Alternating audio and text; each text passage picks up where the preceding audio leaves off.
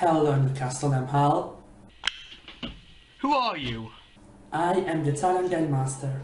You realize why I'm here, don't you? Nope. Your lack of countdowns. You haven't made one for 6 months. I know I've been meaning to work on that. Then why not a collab? Okay, what about top 10 Pokemon Mystery Dungeon bosses? Okay. Cue intro? Cue intro.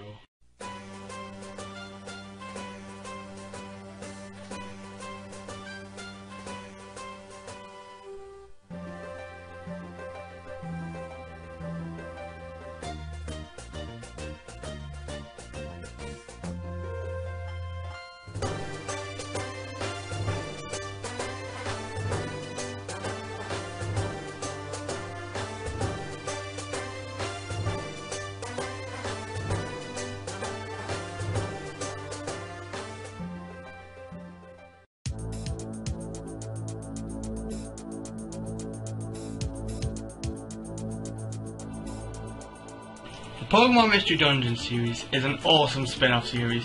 We both love it. Yes, as you may know, my channel, mascot and production name are all based on it. So, we decided the best way to celebrate these games is by having a countdown based on them. And we decided that the best topic for the countdown was the boss battles. Since they usually are the funnest part of the games. And they should be judged on boss design, music, story relevance, and overall how fun they are. And remember that this is our opinion, and neither of us have played the new one, so no bossing for that. Enough talk, let's begin.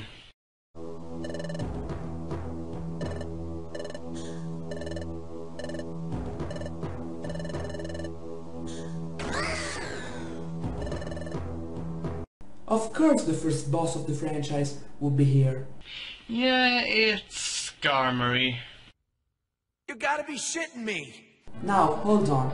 We are justified for this choice. It's a good fight that isn't too easy or too hard. Hey, you never fought this thing using the grass and water team.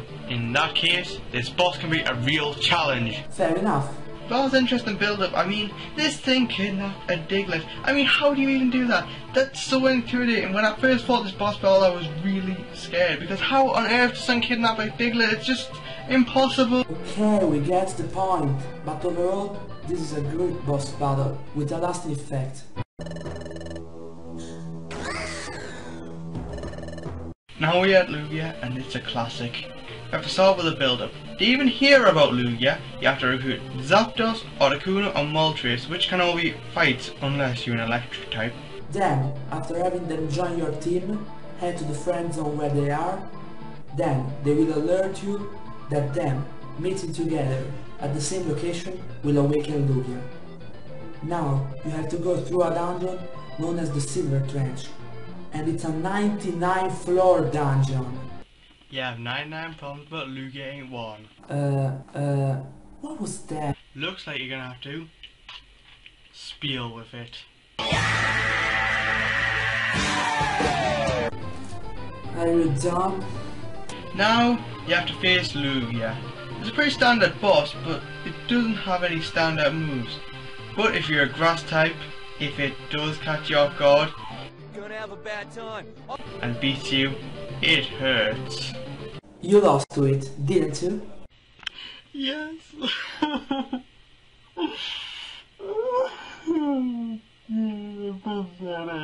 While Newcastlemhull gets his sanity back, I'll finish off here.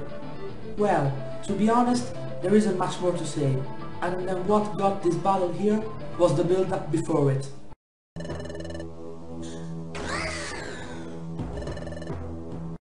If you thought Lugia had a tough dungeon to go through before fighting it, well, you will hate Wish Cave. Yes, you have to go through 99 floors, yet again, starting at level 1. That means you usually have to go through with a Pokemon that can level up fast, such as baby forms. After reaching the bottom, you will encounter Jirachi, and if you don't have a good type advantage, you will most likely use it, since Jirachi has one of the best typing, Steel and Psychic. Just make sure to use items to your advantage, and try not to die. You don't want to put yourself through this again.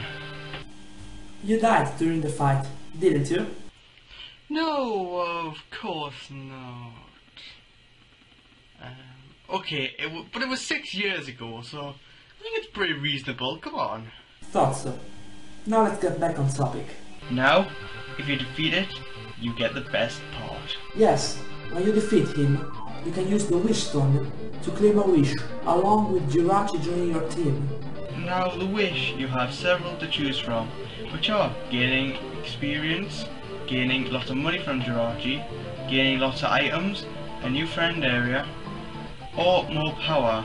Overall, the reason why this boss fight is ahead of Lugia is because of the greater reward.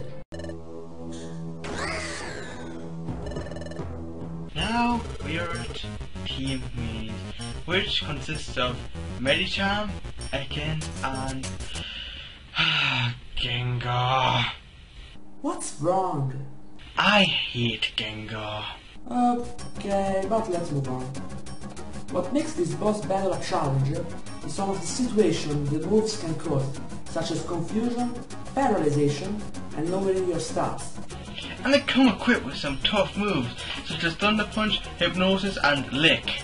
Easily, the worst types to be in this fight are Grass and Fighting, since you're going against a Ghost Poison type, a Mono Poison type, and a Fighting Psychic type. Yep, the boss can be very, very hard if you didn't see it coming. Well, that's about it.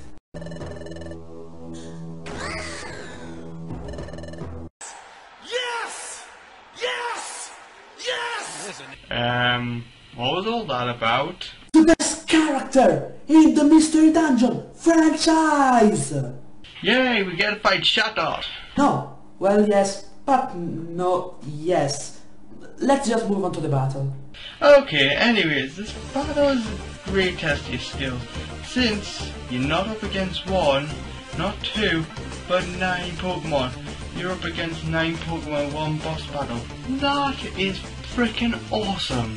And the Pokemon you're up against are Diglett, Dugtrio, Chimecho, Croagunk, Sunflora, Corphish, Loudlet, and the previously mentioned Chatot and Wigglytuff. Overall, some are easy to beat, like Diglett and Dugtrio. But as shown earlier in the game, Wigglytuff is very tough, and this battle shows it very well. Overall, an awesome challenge for an awesome character.